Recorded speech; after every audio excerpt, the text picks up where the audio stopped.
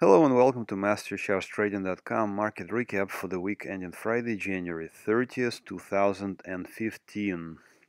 This Friday, a sell signal was generated by our trading system on the S&P 500. But I think it's not just a sell signal, and it may be more than that. So we went ahead and opened a short position in the S&P 500 based on the market breadth deterioration.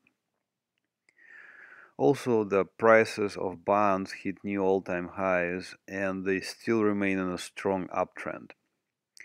We'll also examine gold as priced in United States dollars as it hits resistance.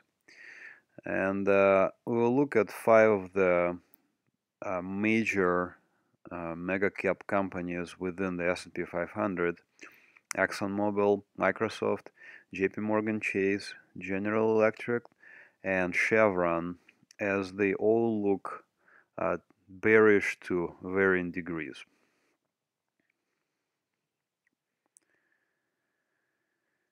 Okay, so this is a chart of the S&P 500, and I've shown this in the past. So long term, the S&P 500 stock market is still in an uptrend.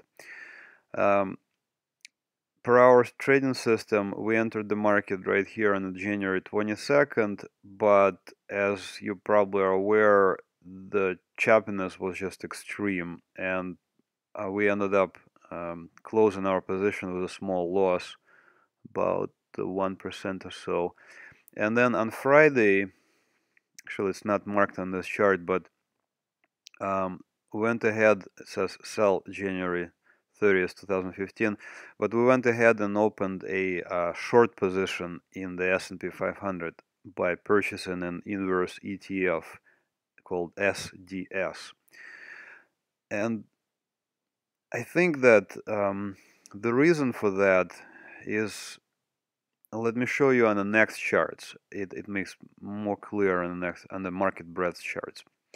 So move it over just a little bit.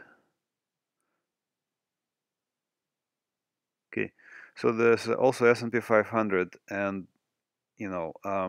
several items on this chart you can see. Number one, this is a blue right here is a 20-day exponential moving average, and this red here is a 50-day exponential moving average. And today you can see the 20-day exponential moving average moved below the 50-day. You can see it more clearly here. So this is at the very least, a short-term bearish or potentially go to cash signal. It was the same thing right there. You can see after it crossed over, there was a nice decline. But more importantly, I think that market breadth is also deteriorating. So this is a percentage of stocks within the S&P 500 that are above the 50-day moving average. And today it dropped significantly to only 39%. Just yesterday it was over 50. You can see it was over 50 right there. So it's a significant decline in just one day. Also, the percentage of stocks on a bullish percent buy signal is still below its 20-day moving average, but it is above 50%, so it's still firmly within the bull market range. Also, the advanced decline line is below its 20-day moving average and going lower. Important thing is that this level right here from let me see, from January and also from December, they are very important support levels, and should we close below, especially this December level, we could easily retest this levels from October. So that's the reason why we went ahead and opened a short position, because there is a nice potential to the downside, possibly to at least 200-day moving average, but maybe even lower. It just depends on how low it will go. And next chart, This is also same thing, S&P 500, and this is one of the market breadth indicators that I monitor, ITBM, intermediate term breadth momentum oscillators. These indicators are based on McClellan breadth oscillators. These are very useful, I think, and you can kind of see it better here. So this indicator came up and closed above its 10-day exponential moving average right there. It was on 26th of January, yes. But then rolled over. And this is a very negative sign when the indicator comes up and then rolls over. Like, for example, here you can see it came up and then continued higher. So here we had a very nice advance based on good breadth as well. And the same, this is a volume momentum oscillator. Same thing here, so it advanced, and then you can see another example right there. You can see, but here you can see it already rolled over. So in other words, more stocks are going lower within the index, and I'm thinking that we may break the support from December and possibly find support here somewhere. We'll see. But in any case, that's the reason why we went ahead and opened the short position in the S&P 500.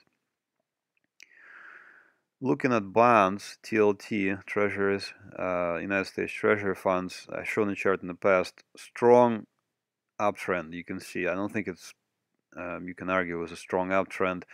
Our buy signal was in January 2015, but you know there was other buy signals as well, and they all resulted in profit because of the strength of this uptrend.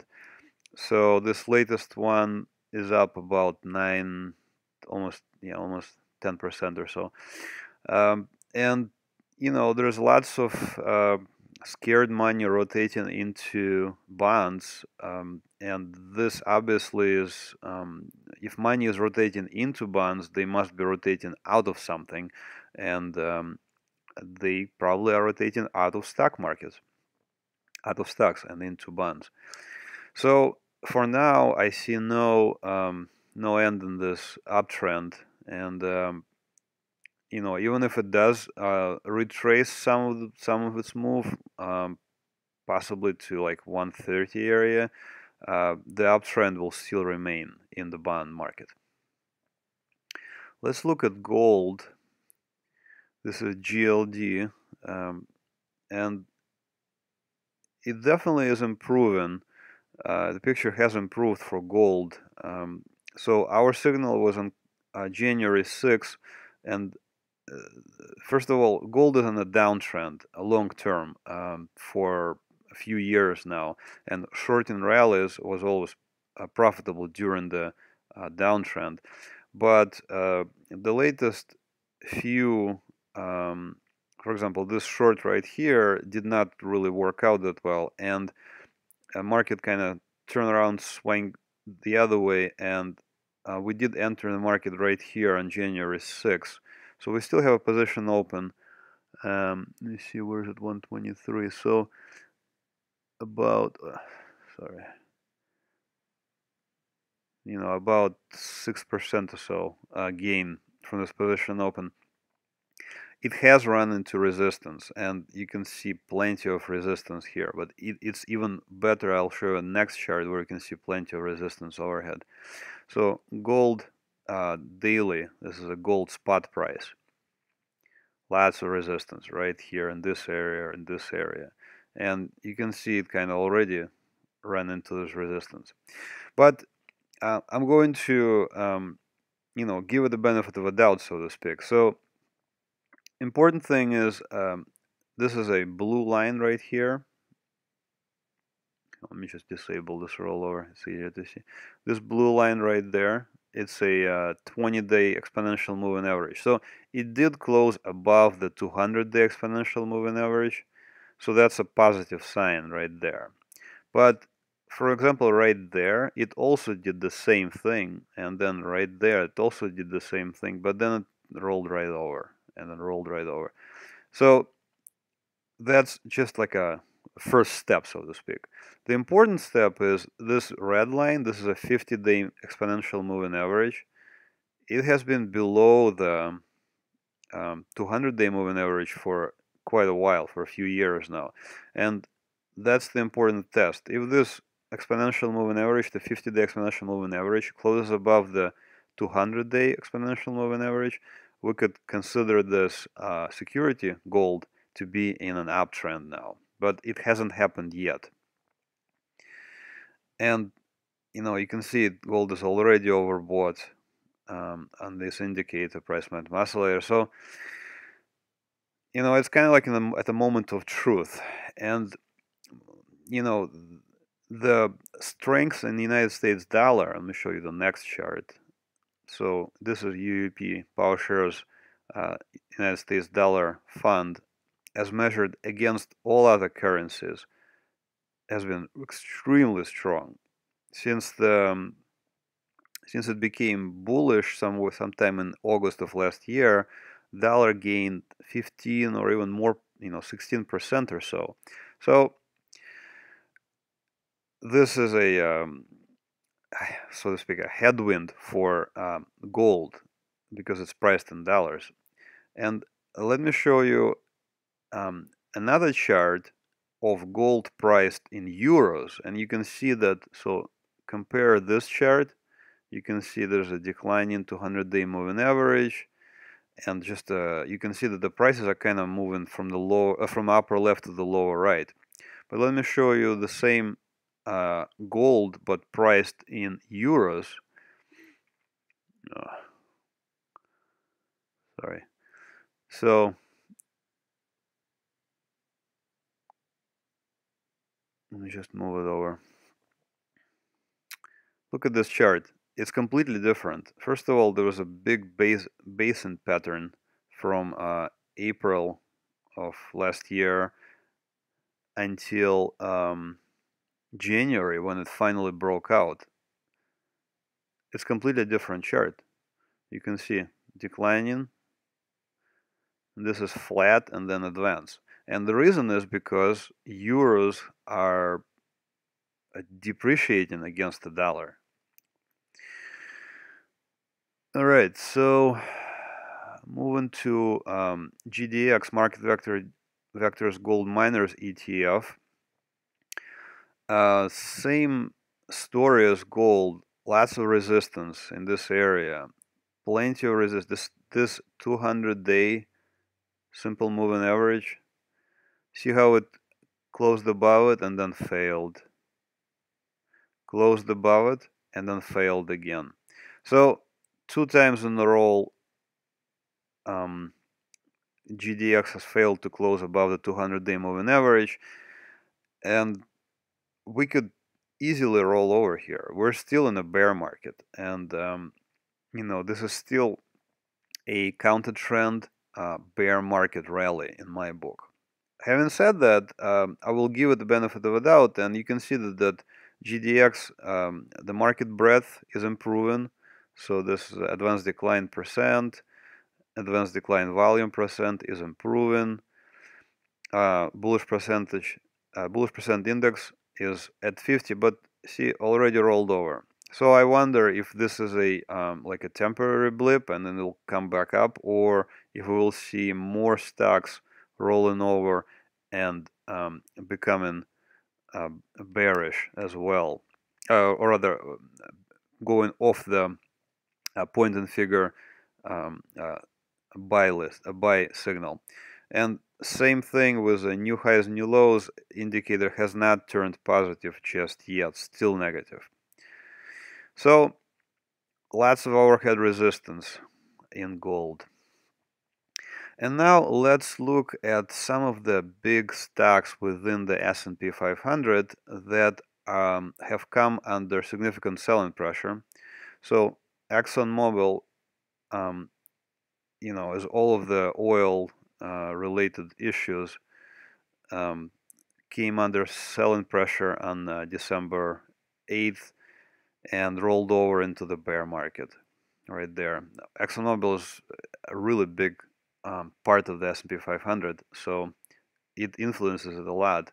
Microsoft reported earnings and gapped down and also became bearish. See, Arun red is above 100, is at 100 right there. JP Morgan Chase, same thing.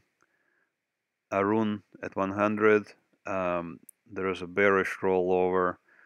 Same thing. Just became bearish in January 28th, just now. General Electric, another big company. Same thing. Arun at 100, bearish momentum, bearish crossover. Sometime in January 14th became bearish as well. And out of the big, large mega cap stocks, CVX, Chevron Corp, of course, even more significant selling pressure became bearish in October. So definitely some selling pressure there.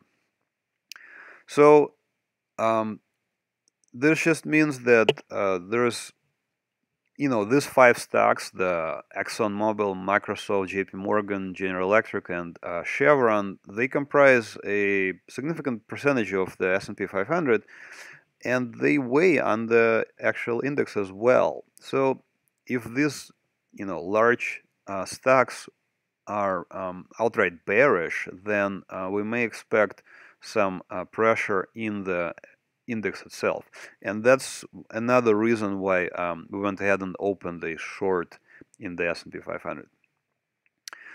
All right, let me show you how to find us. So MasterChartsTrading.com, find us there.